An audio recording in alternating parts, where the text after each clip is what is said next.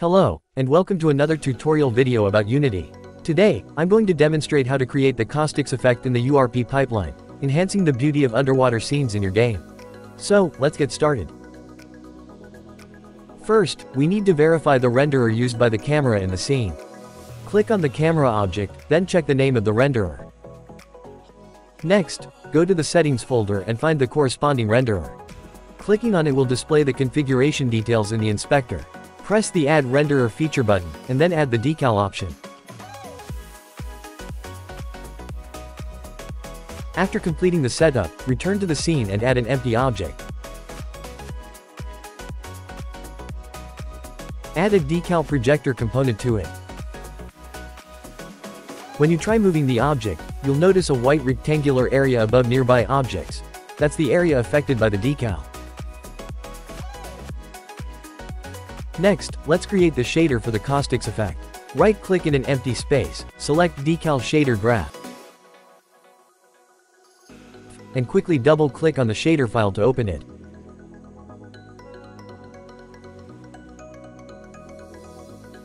In the Graph Inspector, uncheck Effect Normal and Blend because we won't be using them in the following steps.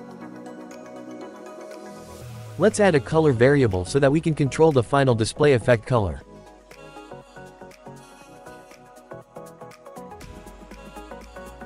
And we need to add a Voronoi noise node in the graph to simulate the underwater Caustics effect. Then, let's add some variables to control this Voronoi, such as offset, for controlling the animation speed. Multiply the offset by time, so the Voronoi will move over time.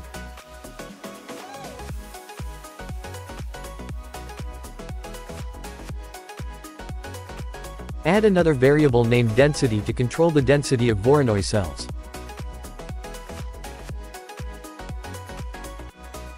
Voronoi also needs UV coordinates to project onto objects. We can use the world positions X and Z of the object as UV coordinates. This way, Caustics can be projected onto the objects in the scene.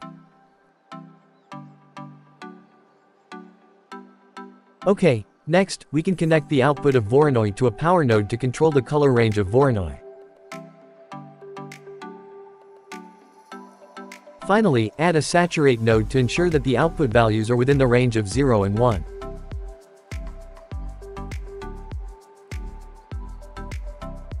After clicking Save Asset in the upper left corner, we can go back to the game scene and use this shader. Right-click on the shader graph file and create a material. After creating it, make sure to confirm that you are using our Caustics shader.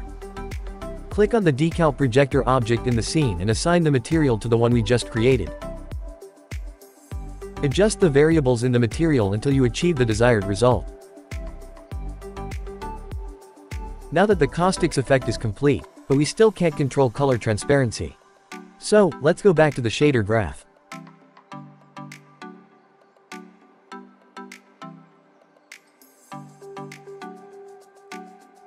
Add an alpha variable to control the transparency of the Caustics. Set the mode of alpha to slider because the alpha value needs to stay between 0 and 1. After saving, return to the game scene. Now, we can control the transparency of the Caustics.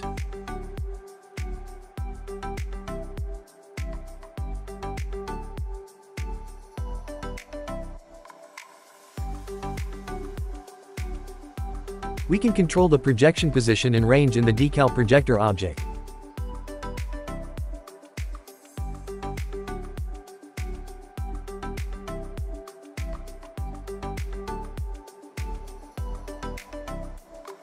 Finally, apply this effect to the underwater scenes in your game, and you'll achieve a beautiful Caustics effect.